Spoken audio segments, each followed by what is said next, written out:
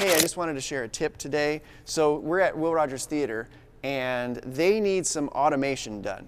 And so whether it's front of house at a church or in a theater like this, basically we've got these little stream decks right here.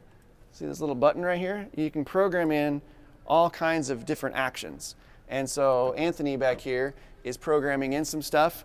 You can connect it to a console, you can connect it to lights, you can connect it to really anything. Your computers, like if you're running ProPresenter or something, you can hit a button and it does stuff.